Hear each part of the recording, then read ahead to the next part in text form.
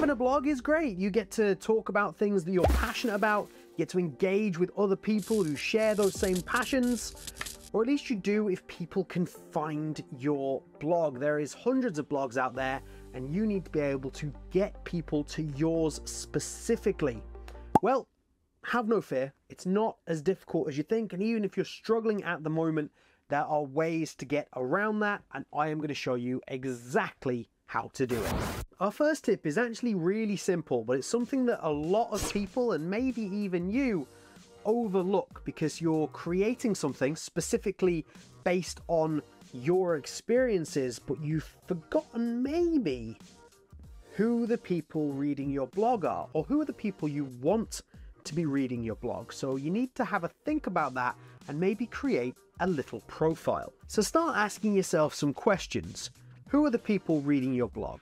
What challenges do they face?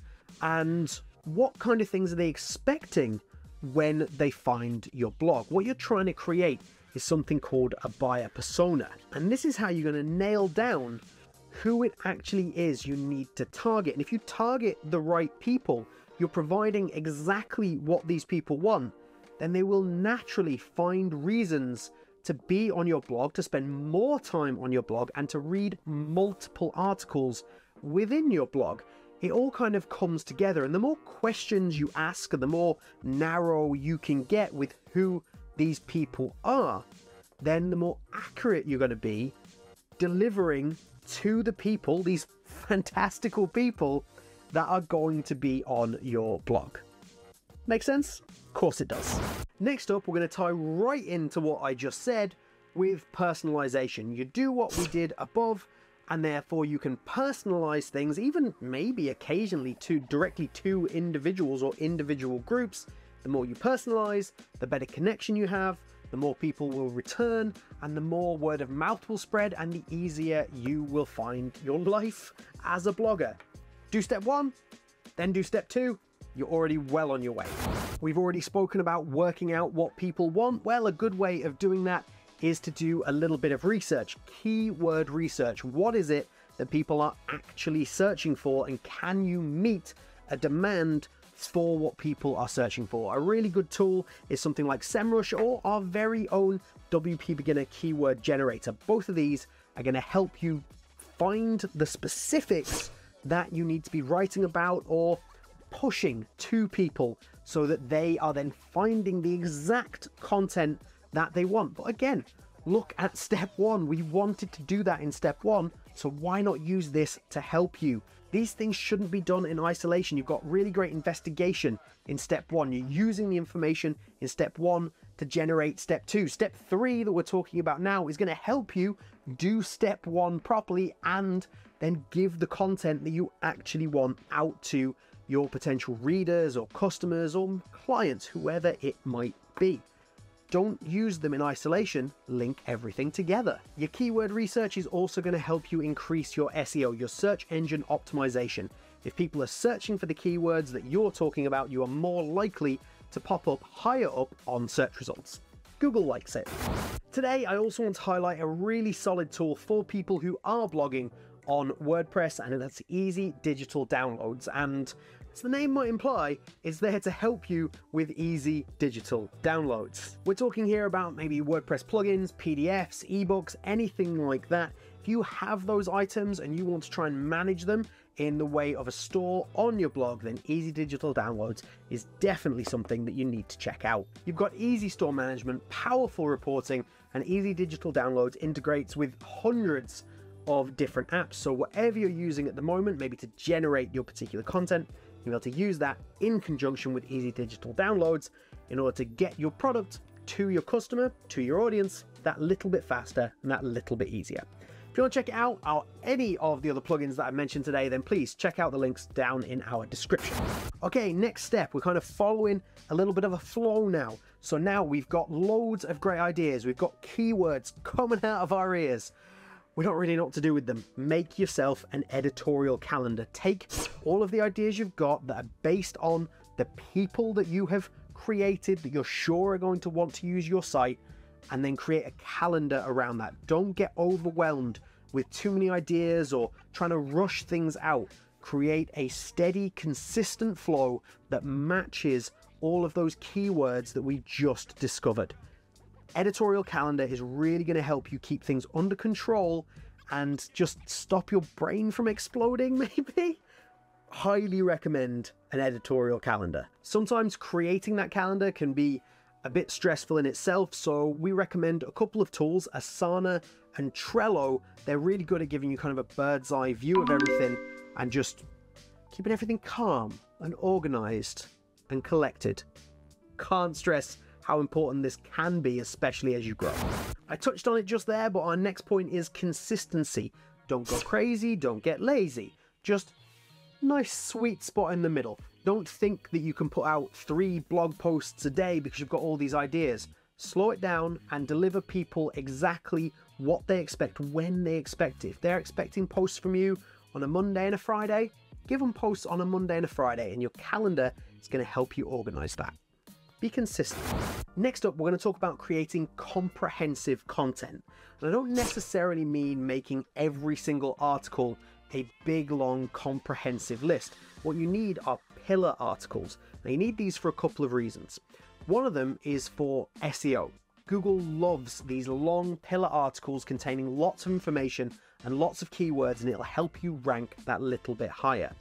But the other reason is these are going to be articles that are going to consistently draw people to your website and back to your website. Say you provide information, a pillar article specifically about one piece of information that goes into as much detail as possible is really going to help provide a cornerstone, a pillar of your website. Now, there's no reason you can't break these down into smaller articles as you move along.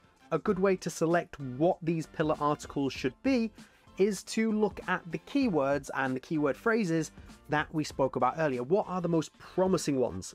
They're probably going to be your pillar articles, your long form content.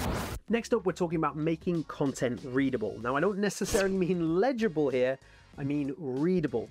How is it presented on the screen? You don't want giant blocks of text. People are going to struggle to actually read that, or they're going to lose interest. Make sure you have enough space around your text. Break it up with videos, break it up with images where you can. Short blocks of text are the best for maintaining people's attention and making things as easy as possible for people to read. Bite-sized sentences, friendly tones, making things as easy as possible. Because let's be honest, these days, us humans, we don't have the longest attention spans, so even when you write, you might want to take that into consideration, and it is shown to be more effective when you can be bite-sized and to the point. I've touched upon SEO, search engine optimization, a couple of times in other points, and here, this is the whole point.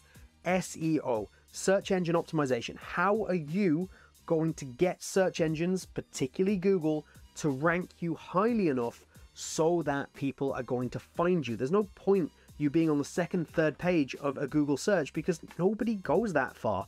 When was the last time you clicked on the second page of a Google search? It doesn't happen. So you need to use SEO to bump yourself further up. And one of the best ways, probably the best way to do that, is to use a tool like All-in-One SEO. You don't have to be an SEO guru. Something like All-in-One SEO is going to guide you through it and really help you maximize your SEO rankings and get you that little bit further up and hopefully increase the amount of audience that you have.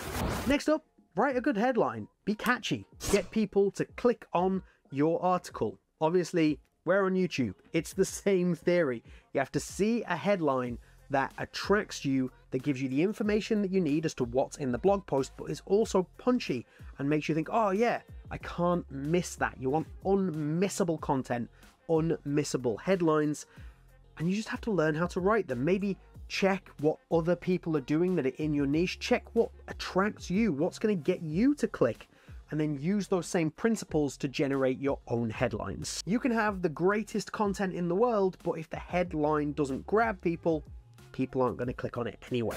Next up, we're going to talk about linking, both internal linking and backlinking. Internal linking is exactly what it sounds.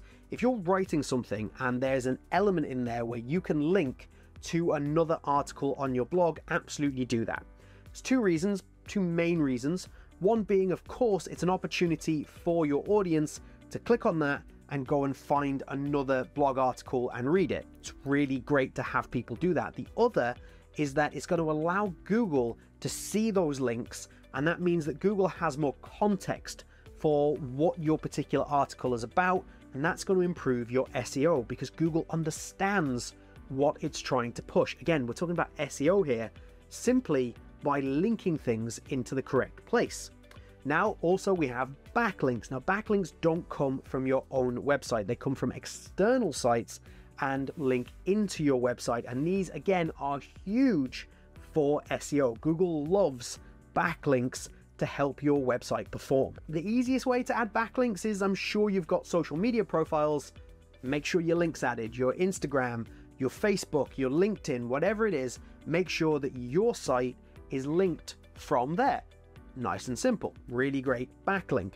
But another really solid way of doing it, and these are absolute gold to Google and to your search results, is if, say, you write a guest article or you collaborate with somebody, try and get backlinks from other websites, from other people that are in your niche. It can really, really be helpful to boost your website just by writing on somebody else's website. As well as enhancing your SEO, you're also enhancing the authority of your site because you're seen on multiple platforms and you're seen as an expert in your area. So get collaborating. And finally, again, we're going to concentrate on something we mentioned a little bit earlier, the visuals. What does it look like? And we're going to do that with pictures, images, and video. Embed them into your article because it just makes things easier to read, and your audience is just going to have a much easier time going through your articles and they're more likely to return. Now, if you are using videos, use something like YouTube. Don't embed them directly onto your site because that's going to use up too many resources. Use YouTube and add them on, but then you're also on YouTube at that point. So what you've got is you're doubling up. You've got YouTube exposure, you've got your blog, and from YouTube to your blog, you've also got a backlink, so everything starts to work together. There are some great tips on how to increase your audience and also keep hold of your audience for that little bit longer. If you're looking to make a bit of money off your blog, then make sure you click this video right here. But that's all from me here today. I hope you've enjoyed it. I've been James. Have a good one, and I'll see you soon.